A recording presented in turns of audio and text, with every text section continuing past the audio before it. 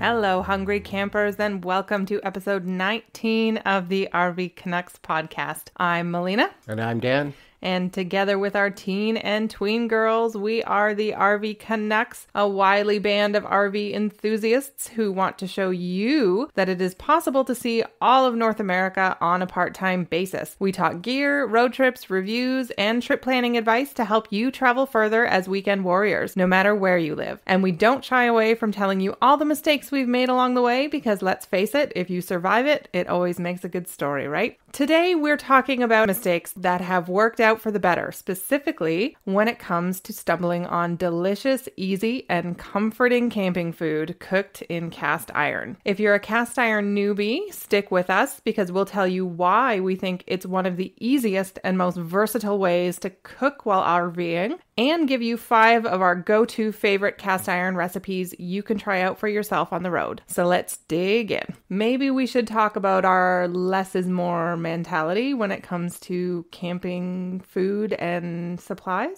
Yeah, so we don't use the fanciest gadgets. We don't have a lot of gadgets. We try to use things that have more than one purpose is our philosophy in general. And so I think what we've done over the years is refine ourselves down to half a dozen things that we use for camping to cook that can cook many different things. So in our kind of tool bag, we have a portable barbecue. We've talked about that before. We've got a Napoleon barbecue with a screw-on canister that sits on the picnic table, and that works pretty good for us. The one that comes with the trailer's kind of garbage, so we got a nicer barbecue. We've got a griddle that goes on the Coleman stove, which is good for cooking eggs and bacon and those kind of things. We've got a tripod that we use, and you can either hang a pot off it. It has its own kind of grill rack that hangs down. It's adjustable, so you can vary the height from the fire. We use that a lot for using cast iron, which we'll talk about in a little bit. We've got nesting pots, so you know the kind of pots where the smaller one goes in the next largest one and so on and so forth, so they stow away nice and neat. We've got a old coffee percolator. It's a throwover from my days camping as a kid. My parents used it. It's an older one. It's been around. It's got a few dings and scratches in it, but it still gets the job done, and we make cowboy coffee out of that. We've got the collapsible toaster. Gonna admit that sometimes, we're not using the collapsible toaster. We get the electric toaster, and we've got we may bring along a crock pot, or we may, use a coffee machine. But beyond that, I think we keep it generally pretty simple. Yeah, I think, most of what we have in the RV to cook with or for our supplies that we have is basically stuff that we just took out of the big Rubbermaid container that we took with us when we tent camped, and we just kind of used it all. So like when Dan talks like nesting pots, they're like the ones you will find at a Cabela's or at a Canadian Tire, that they're like in a drawstring bag that you would throw in your backpack to go like backcountry camping. Like that's what we use for our pots and pans, because they're tiny, they're light, they get the job done, and they're easy to use, right? Like I don't think you need to go fancy. We don't even really, we don't use our microwave in the RV either. We used it the odd time, and then Isla put a stick of butter in the microwave to try to defrost it or make it soft in the aluminum wrapper. So that basically destroyed the microwave. Do not recommend. And we took it out and we bought a replacement, which they're not cheap, but I was kind of humming and hawing about whether we even needed a replacement in the first place. And the replacement we got, the holes don't line up with the trim that goes around to hold it into the wall. So this summer, we've basically just taken the microwave out. Like, honestly, I can think of maybe 5 times that we've used the microwave. And then, like a ray of sunshine from heaven, we were bestowed with a cast iron pot set. And so in any case, it's got a traditional pot, and then the lid doubles as either a lid or a frying pan. And I think since we've started using that, we haven't even used the frying pan that's even in the trailer. But what this lets you use is it lets you use it as a frying pan, lets you use it as a pot, or it lets you use it as a Dutch oven. Mm-hmm. So I would say for sure, and I think we mentioned this on our holiday gift giving guide, because we did profile cast iron very quickly on that episode. Like if you're going to go with a starter set and you don't have any cast iron, like that's the one to go with, because it can act as a Dutch oven and a skillet, and you're only adding 2 pieces of equipment to your rig. And you're probably going to thin out a ton of other things that you probably realize you haven't used. Yeah. Okay. So tell the fine listeners what's so great about cast iron. Okay. Cast iron, I didn't realize this till I actually used it myself, is actually really easy to keep clean. I envisioned that it would have all kinds of crud and burnt on stuff stuck to it, and it doesn't. You kind of give it a quick bang to knock out the crumbs and what might have fallen off. Maybe you have to knock one or two things off, and then you wipe it out with a paper towel. Once it's cooled down, you wipe it out and you give it a quick coating of oil, and Bob's your uncle. You're good to go. It's literally that easy. It cleans up quicker than putting a paper plate in the fire. For sure. And I think we shied away from cast iron for a long time because our impression, like just having never really cooked with it, like our impression was like, oh, it's so maintenance heavy. You got to, to keep it oiled and to stop it from rusting and all that stuff. And honestly, it couldn't be easier to maintain. And I mean, we're pretty, like, I don't think we have any metal utensils really that we use in it. Like we use wood or we use plastic just to kind of, if you need to like give a little scrape out. But the thing is, like, once you get a good seasoned pan, and by seasoned, meaning oiled regularly, like you're kind of creating like a natural nonstick pan anyway. The more you cook in it, the bacon, the chicken, all those other foods kind of help add more seasoning to it. If I was to suggest what you want to get when you go out there and you look for one that's already pre-seasoned, that comes from the store, pre-seasoned, ready to go. Something that's got a lid on it so that you can use it kind of like a Dutch oven. Consider a multi-purpose set. And you know what, if you're not wanting to drop that kind of money, keep your eye out at garage sales, antique shops, secondhand shops. They're always hanging around out there. You do not need to drop a lot of money to get something. Yeah. For two figures, you can get yourself a pre-seasoned pan. For sure. And I think, a lot of like antique cast iron, like you will find them, like we do a ton of antiquing. So you see them everywhere and they're rusty as all heck. But I will post a video onto the blog because I actually watched a really, really good video about how to kind of bring some of these like rusty, discarded antique store cast iron sets back to life. And cast iron is not necessarily cheap to buy from the store. So being able to revive some older sets and put some life back into them is certainly more economical and probably, better for the environment and all that. So what I really like about cooking with cast iron is the temperature range you can cook with. If you want to sear something, like if you want to really lock in the moisture on a good piece of meat, cast iron is safe for well upwards of like 500 degrees. So you can like turn up the heat, you can crank it, you can stick that pot right in the fire and like sear some steaks, and then you can kind of dial it back a little and like throw some potatoes in there and cook the rest of your meal. Like it's really versatile. You can use it on the fire, you can use it in the fire, you can use it in your oven, you can use it on the stovetop. Like it goes from place to place to place, and you don't have to worry about handles melting and all kinds of other stuff. So I like that you can do so much with varying degrees with one set. And part of that is when we use our tripod, because we have like an adjustable chain on the side of this tripod, so we can lower the grate down into the fire or up as needed to adjust the temperature. It's a little more work than a set it and forget it oven, but you're outside anyway. You're chilling by the fire. Like where else are you going? You're hanging out at your campsite. So if you need to check the temperature a few times on your cast iron pot, it's really not that labor intensive, I guess, is what I'm trying to say. Yeah, you're just chilling. You're having your beer, playing some ladder ball, and you pop your eyes in and keep an eye on it, and it'll come along. You don't need to worry about it.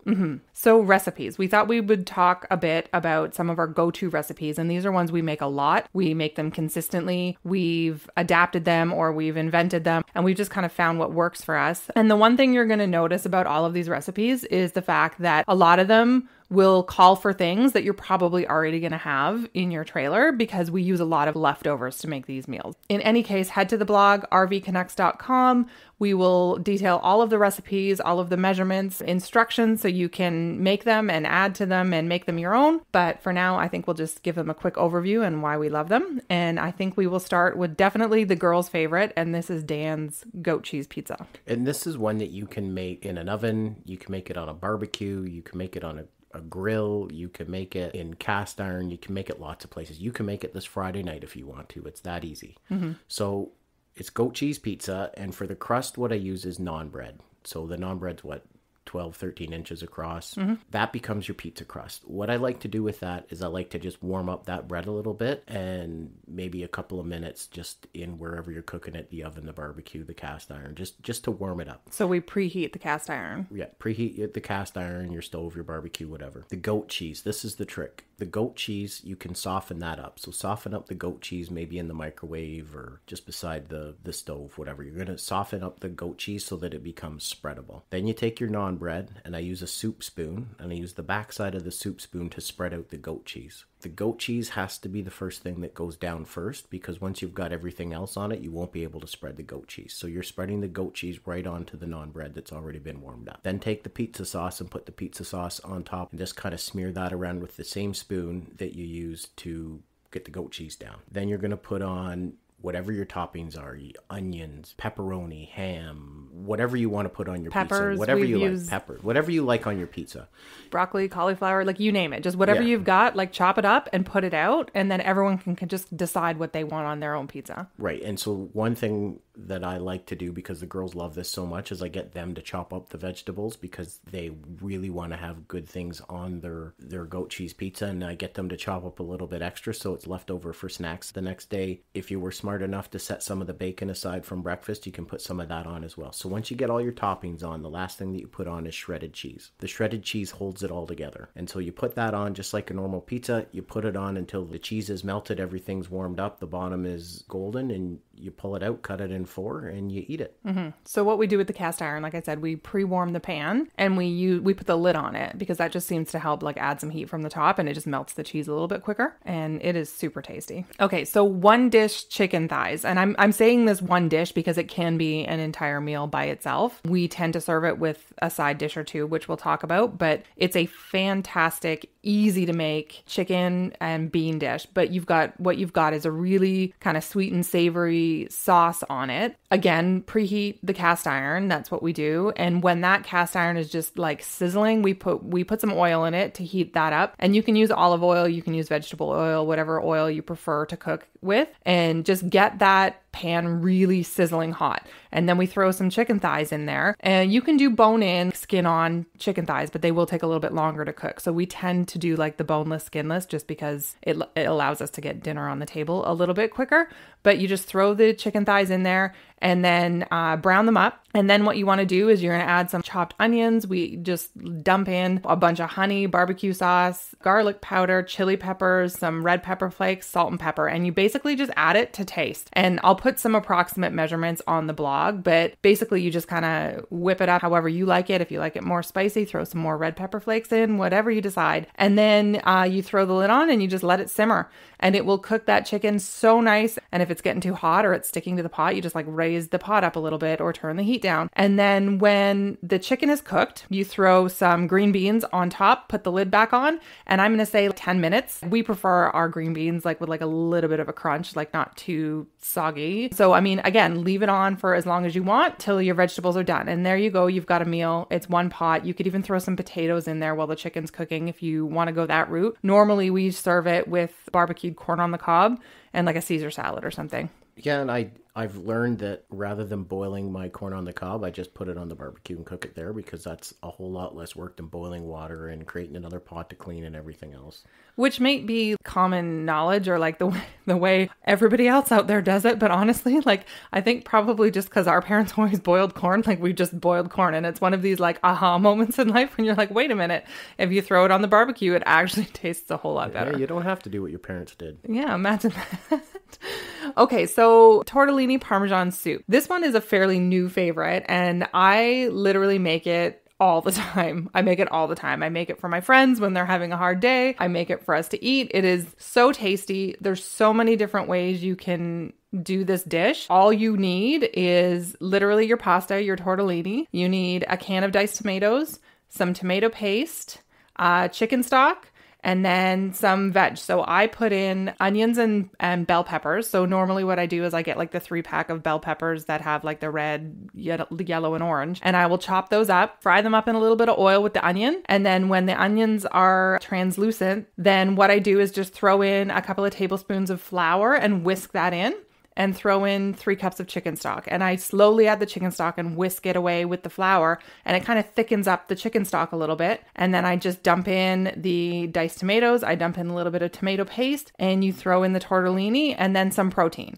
So I don't have any hard and fast rules about the protein. Sometimes I don't even put any meat in it, but if you have bacon left over from breakfast, you can put that in. If you have chicken left over, you can put that in. If you have steak left over, you can put that in. You can literally you could throw pepperoni in there from pizza if you have extra pepperoni. Anything goes. Sausages goes good. Sausages is amazing in it. So whatever you have left over, meat-wise and veg-wise, throw it in. Like you want some broccoli in there, throw it in. There's literally nothing in here that tastes bad. Like you can throw any type of vegetable, any type of meat in there and it tastes amazing. So with all of that liquid, you just throw the lid on, you let it simmer for like 8 minutes, 10 minutes, however you like your tortellini done. And then when that's all cooked, you dump in a cup of Parmesan, and then I stir in 1/3 cup of heavy cream, and that just helps thicken it up a little bit. And as soon as you stir in the cheese and the cream, you throw in 3 cups of spinach, and you throw the lid on and you just let the spinach wilt in the heat, and you stir it around and you serve it. And that's it. And that's literally, I made it this week actually, and there wasn't even leftovers for the next day. I think Isla got maybe like a half a cup in her lunch because that was all that was left, and I made enough for probably like 10 people. Yep, it was really good. Okay, so we haven't talked much about breakfast. A lot of these are dinner options, but Dan makes a fantastic corned beef hash, which usually happens as he's balancing making coffee and I sleep in. So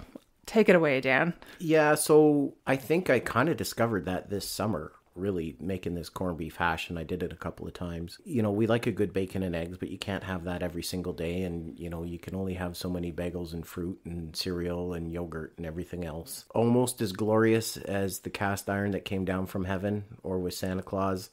On the shelves was this Puritan corned beef hash, and that is the basis of this recipe, and it comes in a can, a soup-sized can. So usually what I do is I preheat the cast iron, I open up 2 cans of this and I dump it in the bottom, and then I'll scramble up some eggs, I'll add some onions, some peppers, some cheese, some seasoning. Sausage, maybe? Sausage, honestly, whatever is left over that looks like it could get cleaned up. Broccoli, whatever you would put in an omelet, whatever you want. And then you pour that in, stir it all up, and you put it on your heat, whether it's your fire, your stove, whatever, and you kind of let it cook away, and you give it a stir, and you drink some coffee and chat away with your younger daughter, Isla, because she's the only one who gets up early, and it can kind of just cook and stay there for whenever people wake up in the morning, to be honest with you. It doesn't take a long time. The corned beef is already cooked, so once the eggs are cooked, you're ready to go. You're just keeping it warm for everybody, and if you keep a lid on it, it stays nice and moist. You use a bunch of stuff up, and it's kind of nice comfort food. Goes good with a cup of coffee and a little bit of toast. Yeah. So maybe we should talk about like spices a little bit, because I think we have like a few basic spices that we tend to keep in the trailer because they kind of go with everything. And I would say salt and pepper, of course, garlic powder, chili powder, usually paprika. We use that a lot. And like seasoning salt. Yeah. And as far as like dry spices go, and like a chicken stock or something, if we're going to throw it in, the powdered chicken stock that you would put in that you could cook meat in. But, really, you don't need a lot of fancy stuff. Like you don't need a full spice rack, certainly. No, and you know what? If you want to add something in every trip or in a couple of bottles, they stay fine in the trailer. So whatever you like for seasoning is what you can put on this. You don't have to put what we say. And I never really cook by recipe anyway. I always eyeball it. And I'm usually good 9 times out of 10.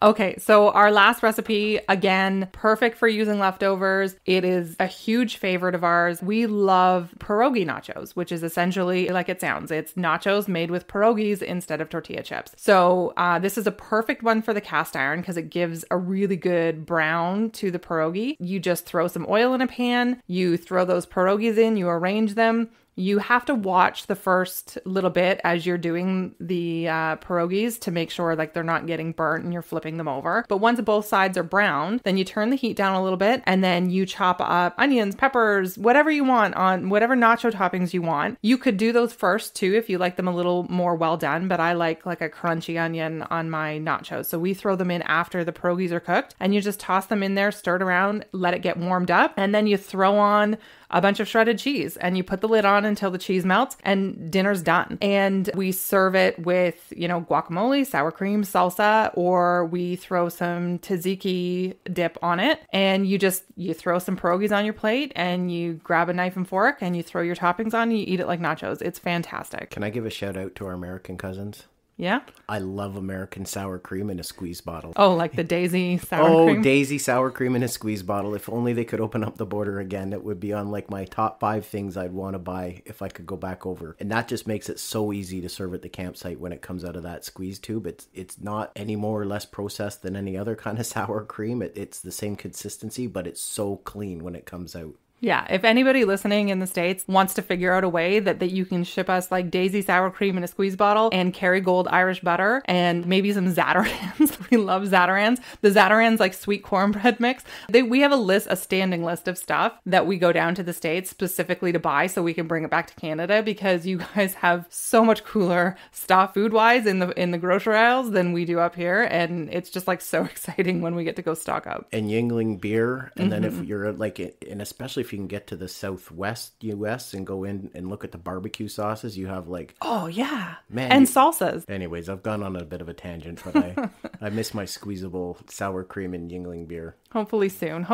Hey, vaccines started this week, so maybe cross our fingers next summer we'll be able to get back down again. Oh, one more thing I wanted to mention about cast iron is pretty important for women and children too, is keeping up with iron intake. And cast iron actually does add iron to your food. So if you are deficient in something like that, it's a fantastic way to easily add more iron into your dishes. So I just wanted to throw that out there. But that's it. That's our list of our 5 favorite cast iron easy meals. Yeah, and if you're in Canada and RV season is over for you, give these a try over the Christmas break and perfect them and tweak them out for your family, and let us know what you like to put on your stuff, because I think we're always looking for new ideas too. Yeah, absolutely. If you use any of them, please message us on Instagram, send us an email to hello@rvcanucks.com. Let us know how you enjoyed it, what changes you made to make it your own, because we can even add those to the blog for variations, listener variations that people can use when they pull up these recipes and give them a try. So that's it. Next week, we are going to delight you with another RV quick tip to help you travel better. As mentioned, it is December, so we are kind of laying low this month. We have some home projects on the go. We have no kitchen sink. We're currently replacing our kitchen cabinets with a delightful set I picked up for $500 on the buy and sell. So new kitchen for us, or new to us kitchen, I guess. And because of that, we're doing some shorter episodes in December. So tune in next week for an RV quick tip. Have a good week. Bye-bye. Bye.